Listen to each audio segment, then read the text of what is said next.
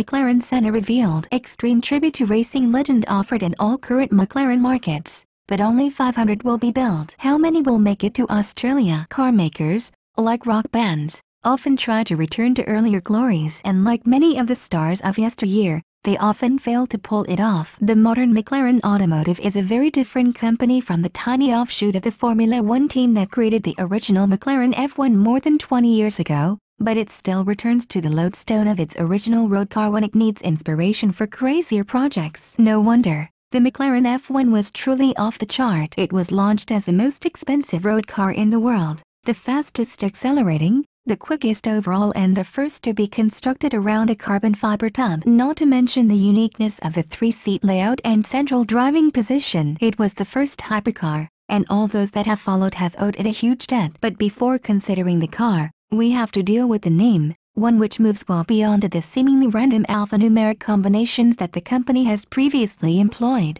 Meet the McLaren Senna. Working with the Senna Foundation, McLaren has licensed the rights to use the name of its most famous driver, and there's some additional justification from the fact Ayrton's nephew, Bruno Senna, worked as one of the development drivers. There's a strong Ferrari Enzo quality to the moniker, and it's not as if McLaren Bruce would really work, but sticking the Senna name on anything runs the risk of serious hyperbole. Yet not here. The McLaren Senna is the most extreme road legal car the company has ever produced, one that's been engineered around the same obsessive weight-saving mission as the F1. So while the power output is certainly impressive, 588 kilowatts from a turned-up version of the 530 kilowatts 4.0-liter twin-turbo V8 in the 720S, accompanied by 800 Newton-meters of torque. The more impressive number is the one sitting on the other side of the power-to-weight balance. In its lightest configuration, McLaren says this car tips the scales at a mere 1198 kilograms, just 60 kilograms more than the F1 did. Granted,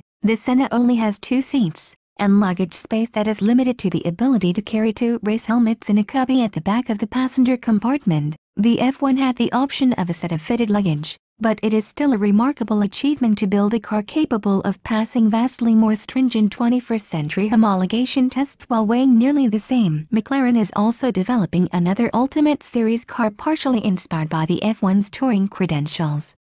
The production version of what's currently only known by its BP23 code will have a 3-seat layout, a plush cabin, and an even higher top speed than the Senna. Both cars were sold out before their official existence was even acknowledged.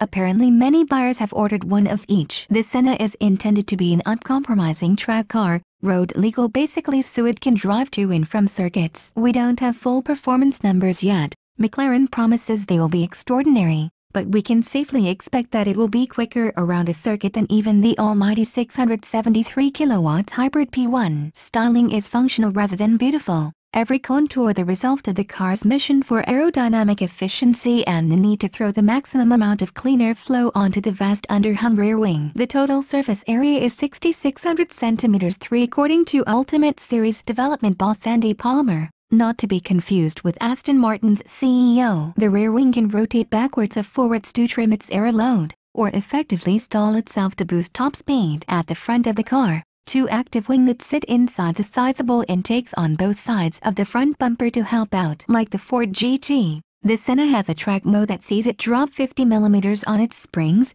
putting the tops of the rear wheels well inside the arches. To increase aero grip still further, the company is staying coy about peak downforce numbers, but when I speculated that the huge wing and its sizable supports might be able to handle loadings that would equate to a total downforce greater than the weight of the car, Palmer showed no visible dissent. The interior is less exciting.